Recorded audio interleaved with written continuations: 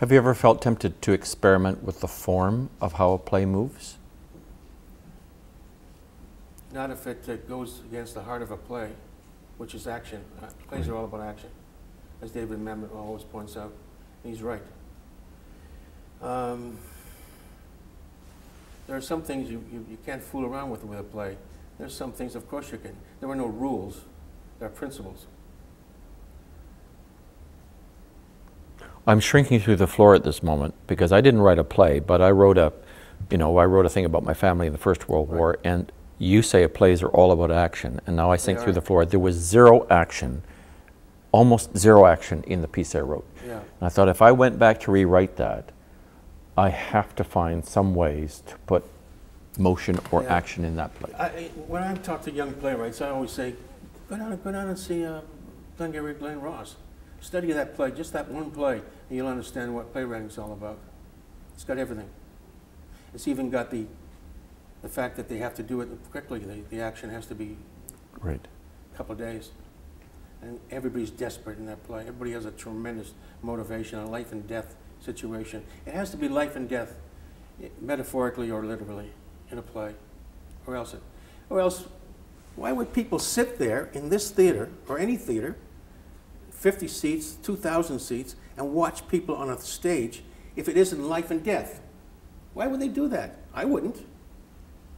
Nothing bores me more than watching people who aren't motivated strongly enough to hold an audience. You have to compel the audience to sit there. And they pay good money to watch us. And you mean life and death physically, life and death emotionally, life and death spiritually, life and death identity-wise. Yeah, absolutely. It's fun. I wish I'd heard that phrase before I directed some of your plays, because I mean, I see those eventually in the plays as I directed them. But if I'd known that kind of key signature when I went in, I would have maybe got further faster. Because Jacob Mercer is entirely a life and death character. He is. Right. Yes. Is that what makes him? The other characters in Leaving Home, for example, have life and death situations, literally or figuratively, you know. Yeah. And when did you realize that? The plays have to be about life and death. I realized that from studying plays. Ah, right. So a light boulevard comedy doesn't interest you? No, I mean, Jitters. No. Jitters is all life and every character in that is motivated. It's a literal or metaphorical matter of life and death. Right. Let's go back to Leaving Home, and let's talk a bit about the rehearsals and how you, as a young writer, watched these. But you had seen your television stuff done before. Did you sit in all the rehearsals with Leaving Home here? Every single day, and I still. I used to be a joke here, because I not only sat in. I still do it. Even the Soul Pepper, I still sit in on every single rehearsal. But I sat in on every single rehearsal in this theater. But not only that, I saw every goddamn production, every performance. I couldn't stay away. Why? I felt if I wasn't standing at the back of the theater watching it, it would disappear. That's how I felt. What, the play would disappear, or the actress would take it to place? It wouldn't exist if I wasn't there to see it. Is that ego or what? That's mysterious, David. Yeah. That's how I felt. So and then of course the actors knew that I was there all the time. And if I was sick or had the flu or something, they'd say, "What? He doesn't like us anymore?" So I had to be there. Even if I was sick, I had to show up. Because sometimes it's difficult for actors to have the writer sitting there, because you think, I'm not doing it right, I'm not doing it right. You can project criticism into the writer's head. Yeah.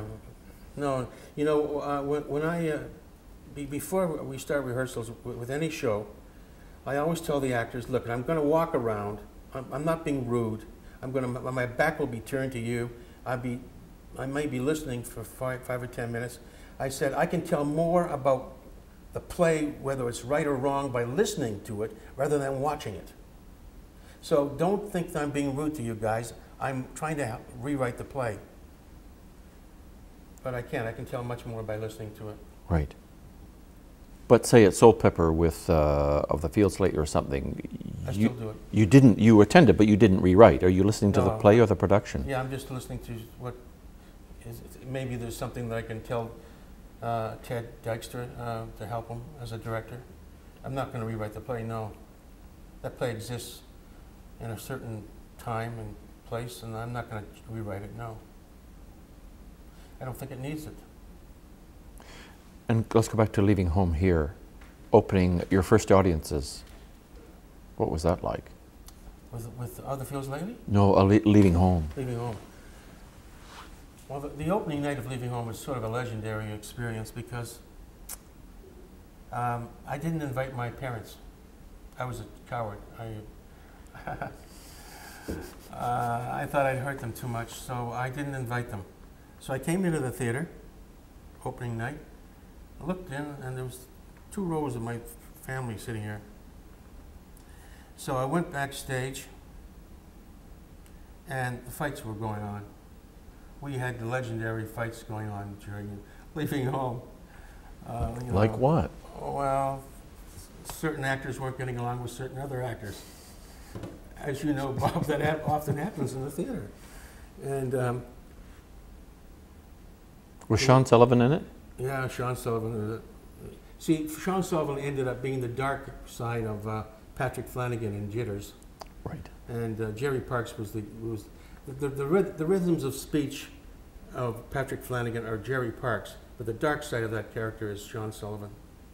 Well, Sean didn't get along well with Lisa Creighton, who played Minnie.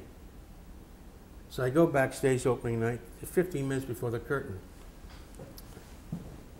I quit! I quit, she says, I quit. She grabbed up a fur coat, threw on her fur coat, and stormed out. And the stage manager chased her down under the bridge and physically tackled her under the bridge, threw her over his shoulder, and brought her back kicking and screaming, and sat her down in the chair in the green room and said, "You're going on!" And that was it. So I'm watching, this is my first play. I'm watching this stuff happen. I was a wreck. So we, and the play ends, and there is absolute silence in the theater. And it goes on and on and on. And I thought, oh, geez, they hate it. And all of a sudden, the entire theater leaped to its feet as one. Urja Creator once told me that it was one of the 3 spontaneous standing ovations he ever saw in the theater. We go back to Bill Glasgow's house for the party. Turn on the 11 o'clock news, and Janine Benatis was the critic at that time. And she reviewed it for the CBC. She hated it. She panned it. She tore it to ribbons. That was the first review of Leaving Home. And everybody in Bill Glasgow's house gave it a big raspberry, the review. And so I'm standing there in the house, waiting for Herbert Whittaker to show up, because I was told, somebody had told me this,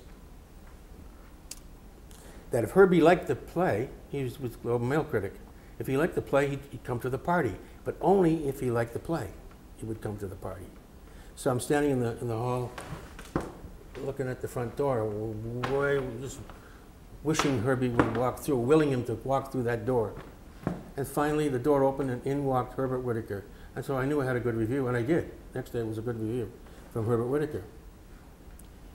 But the next morning, the one review that I was terrified about was Urja Creator. He could kill you with a word. Everybody knew that. So I was terrified of his review. So my wife and I got down to the Zumberger at St. George and Bloor, a little restaurant, bought a couple of newspapers, the Globe and Mail and the Star, and we went inside for a coffee. And we're sitting there facing each other. And I said, "You read it." And I was like this. She says, "You sure?" I said, "Yeah, you read it. I can't read it." And so she opens. So we didn't go near the Globe and Mail review first because it was a good one anyway. We knew that. We went to the one that was going to destroy us. So she opened up the paper, and she finally found the review, and I'm watching her face. And she starts to go white as that piece of paper there. She went pale, pale, pale. And then the tears started to stream down her face. And I said, God, is it that bad? She said, no, it's a rave. It's a rave. And Bob, my life just changed like that. Just like that. My life was never the same afterwards. In terms of your career or in terms of what David French thought about his writing? Both. Right. Because within a year, there were about 35 productions of the play in Canada. Right. So in a Canadian theatre sense, you rocketed to stardom. Yeah, well, that play opened up the gates to the regional theatres for Canadian plays. Right. It was astonishing what happened. Because up until then, it was all American and British imports, hits. But they suddenly realized that they could make money from a Canadian play. Right. And they started booking it.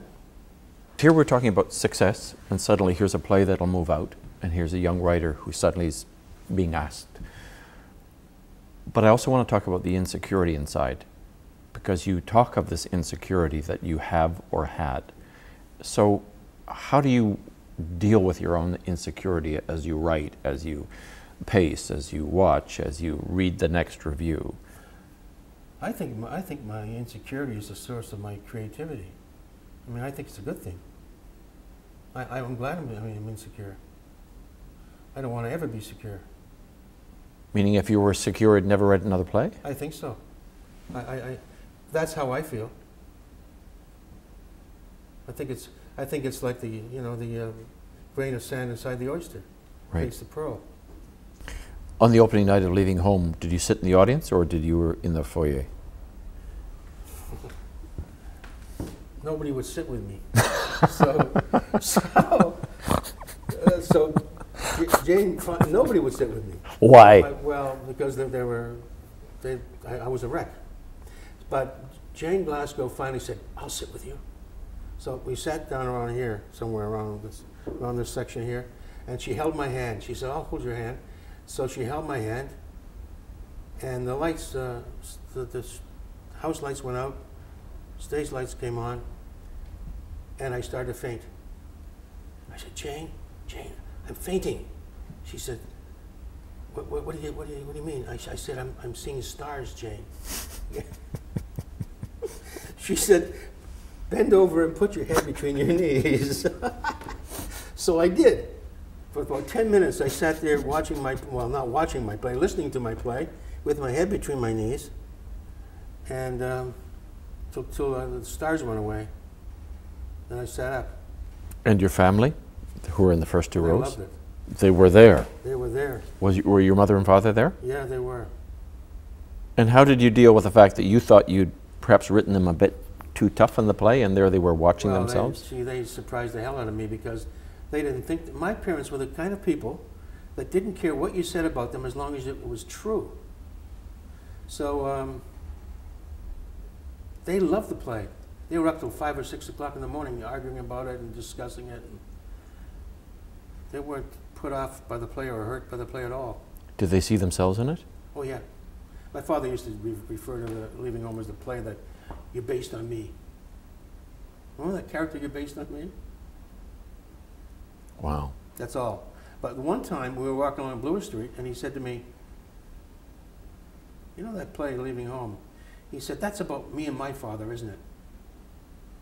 And I said, yeah, it is. Well, it was. It was about him and his father. It was about my father and me, too. It's about all fathers and sons.